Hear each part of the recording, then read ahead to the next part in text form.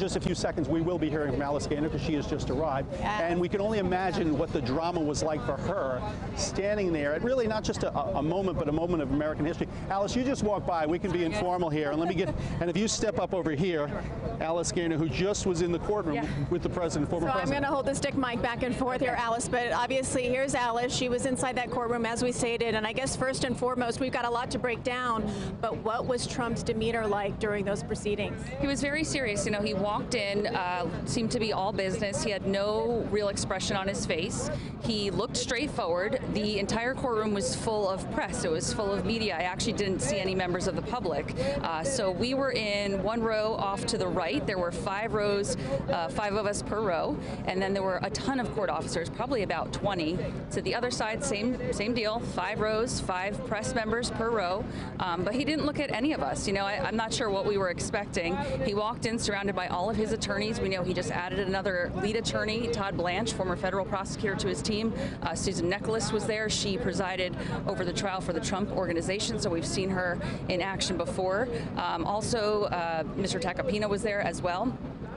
As for the prosecutors, we had Susan Hoffinger, who also was a prosecutor for the Trump Organization trial. She was in there as well. So this all got started a little late, as arraignments typically do. So it didn't start quite at 2:15. So Mr. Trump came in, and then we had an attorney for about 30 news organizations trying to argue to have the members of the press, the eyes and the ears, have video cameras in court. So that there was no cameras, but there were still photos. There were still photos, correct. Those should be coming out shortly. About 5 still photogs were in court. Right.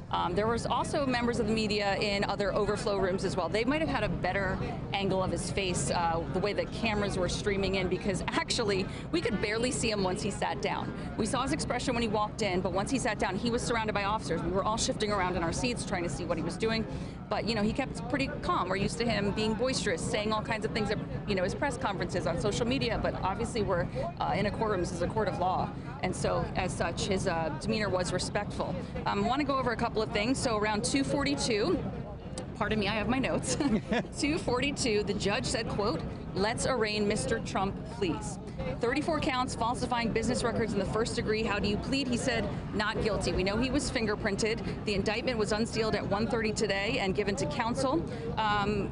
Again, 20 court officers. Let's see. Hold on, got notes here. Literally just walked out.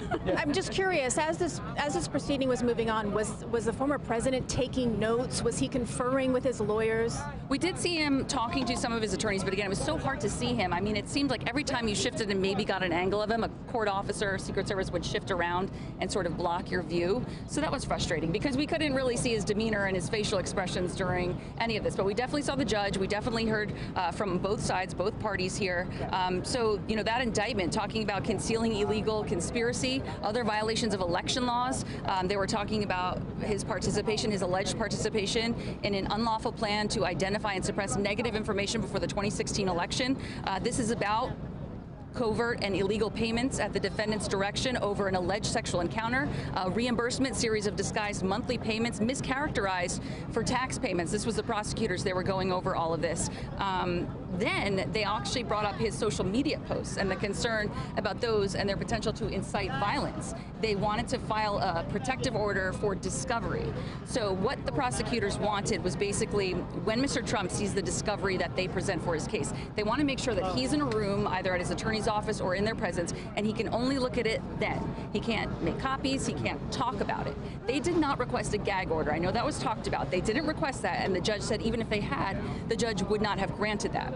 So actually what the judge said for both parties was he wanted both of them, let me get the quote for you, again, bear with me here. Okay, judge said, "Speak to your witnesses, both sides, remind them to please refrain from making statements likely to incite civil unrest." And you know, I'm hearing the crowd going right now. There were a couple of times in that courtroom we did hear the crowd. We could hear the crowd. We could actually hear the crowd a couple of times. So again, no gag order. The judge was just asking both sides because the defense stood up and said, well, you know, Mr. Trump feels like this was unfair and he's been making forceful statements because he thinks this is an injustice and he's, you know, justified in doing that. The judge said, well, I don't think his rhetoric, what you're saying, is justified, but I would encourage both sides to tell your clients. And then the defense brought up, well, you've got Stormy Daniels and Michael Cohen, they're out here talking, you know, that's not exactly fair. So that was one thing that was brought up. You know, normally in arraignment, 5 minutes, right? It's usually pretty quick. But they had some issues to go over here regarding this case. Did Mr. Trump, I mean, there is always one point when the defendant is asked to speak. Did you hear his voice? We heard his voice when he said not guilty. He was also read some Parker rights, making sure he understood things, and he said, I do. You know, small phrases like that. I mean, we really didn't hear much from him, and we really didn't see him. So we're going to have to wait for those still pictures. And again, the still photogs that were in court, they were allowed to take pictures before the proceedings started. So we don't know his reaction as this was all going on.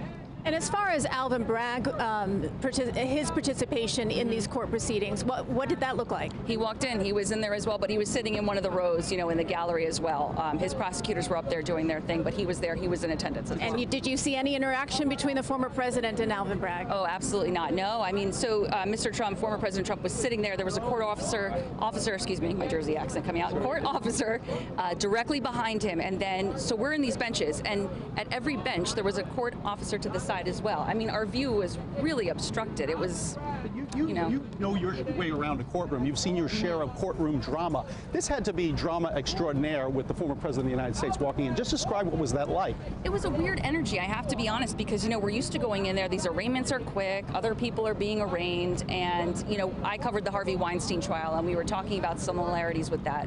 When he was here being sentenced, there were about 14 court officers, I'd estimate. We also couldn't see him. They were surrounding him as well. So that was similar. But just the way they were spread out in the courtroom, and then, of course, the addition of Secret Service.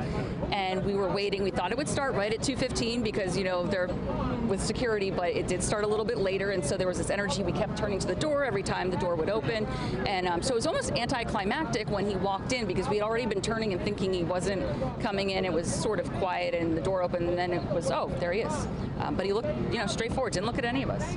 Did the judge comment anything about the social media post that the former president has been putting out there regarding the judge, regarding the district attorney? Was there any comment in regards to that from the judge? Any warning to the former president? It was just that one, what he had asked both sides to ask both, you know, both of your witnesses, your defendant, you know, please refrain. But he did not put an order out there. The prosecutors were talking about, you know, these threats, this language has been directed at the DA, you know, members of people's family were really concerned about that. But they did not ask for a gag order either.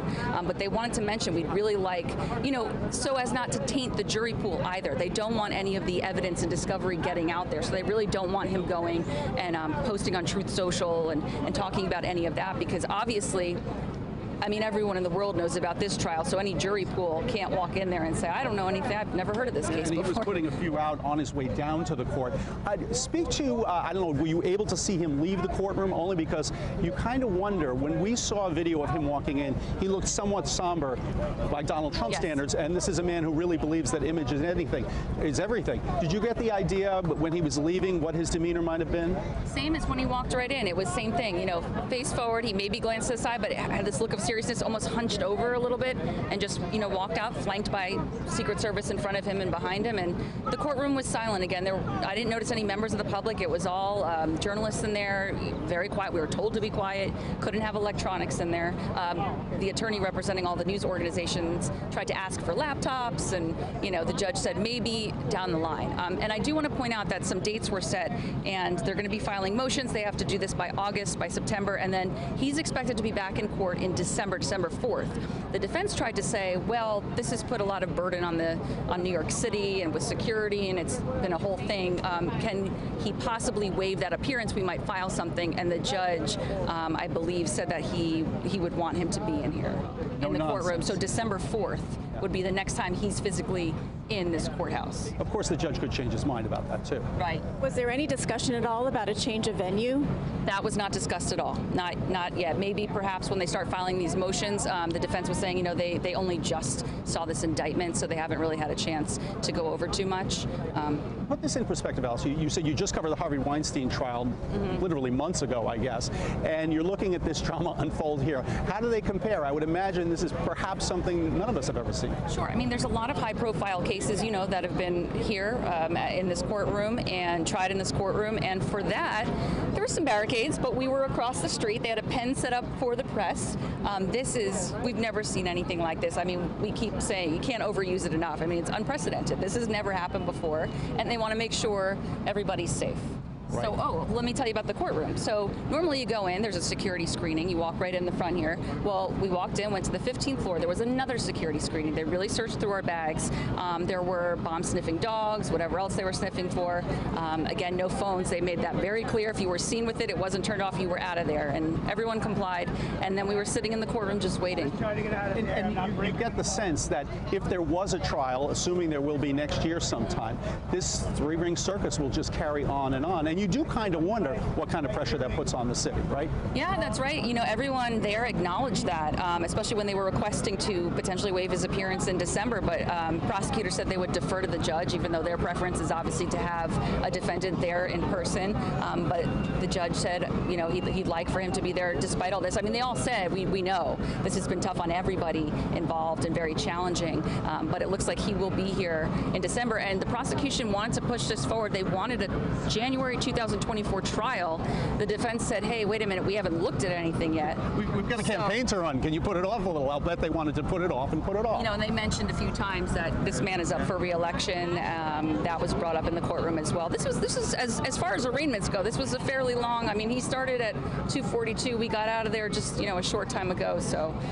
Getting back to the actual indictment, and if the folks at the studio are actually hoping to receive, if they have not already, received the indictment to comb through it. But from what you understand, this really does center around those payments to Stormy Daniels and how they were recorded in the books. Is that correct? Yep, 34 counts. And we knew ahead of time, we were hearing from sources it would be around 30. Well, 34 felony counts of falsifying business records. Now, remember, during the Trump Organization trial, that was two entities under the Trump Organization umbrella. Trump Payroll Corporation, Trump Corporation.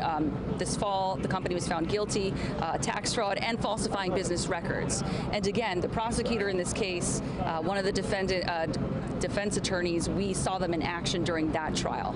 So they're once again having to defend, you know, Donald Trump. Well, Donald Trump wasn't named in the Trump Organization trial. Of course, that is his company, which he signed over once he became president. But they have been defending this falsifying business records charge for a while now. Well, great work, Alice. And I got to say, you talk about handwriting expert. I mean, how you wrote that down. That's a true court officer in your next career. And now I have to go decipher all this so I can make better sense of it for everybody out there, since we're the eyes and ears. They wouldn't let us have cameras, but this is what we have to do. So, thank you, Alice. We appreciate that.